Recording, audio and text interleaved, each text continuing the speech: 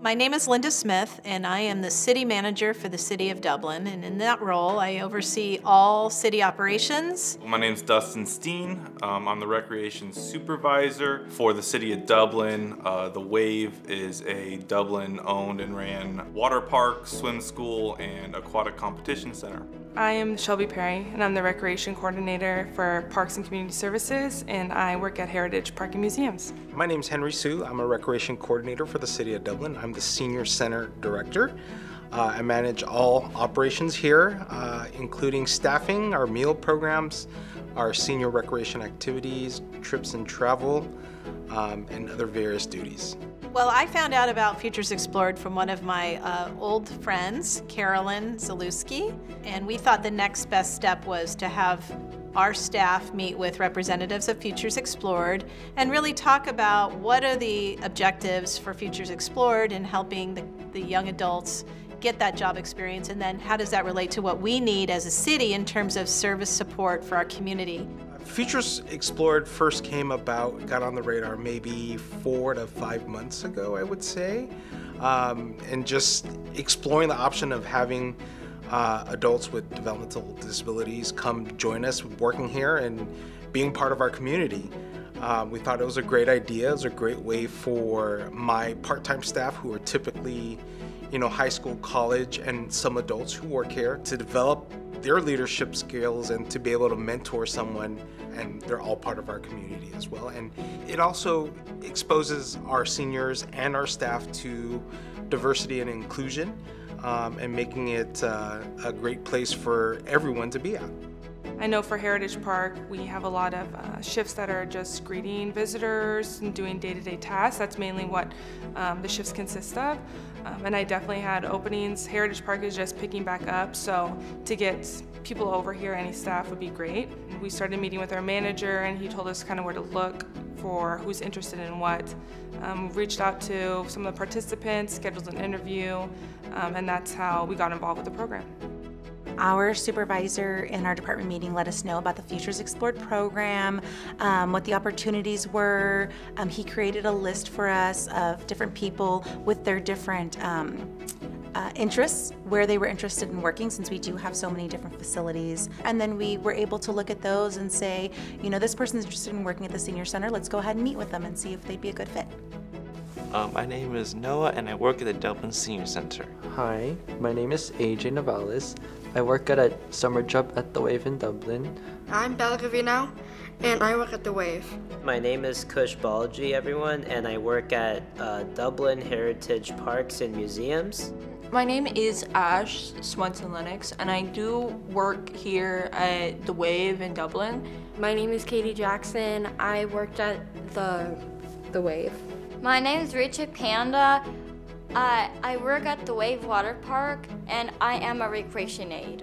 A recreation aide does, so they do wristbands at the front desk. It's been quite nice. I always feel a little bit more free from being away from home and being away from family, getting a little bit of some fresh air. Right now I organize books in the library, and I sanitize the door handles, and I clean that, and I put the trash and throw it away. I was a little hesitant, but I was like, I gotta do this. I need to learn. I'm not dependent on my parents anymore. I think it'll treat me how to know other jobs in case my dream isn't fully there yet. Then I will know how to do this and then do that, and then still make my way up to make more money to join groups or bands, make enough money to buy certain things I need. I feel like in general a job counts to earning towards money in life. I feel like if I have a job, then I won't just be sitting around home dozing off or having lazy boredom, just sleeping or whatever. I get to experience in the real world what it's like getting a job, and then I can enroll for it and do something about it and get paid later onwards, and then I'll hopefully become successful. If I don't know the last names, she will help me and look them up. She would also help me to tell me for the wristbands, that can like count how many wristbands like some people when people need it, like when they're checking in. I'll be honest, I was a little nervous in the beginning because the day I dropped her off, it was a lot of people and it was an unknown place for her. So I was a little nervous how she would take it, but she did fine, and I think she's grown a lot as part of this journey. She felt needed. She felt like she had good responsibilities. She felt that she was making a contribution. It was good that she had to be there at a certain time, dressed in a certain way, you know, that she had to be on the clock. It was good that she had some pretty hard experiences. I think more vocal. Being able to explain, just being proud, confident of being able to be included and be part of this. First of all, he is very proud. There is a sense of purpose, and he's very excited when he knows he's going to go to work.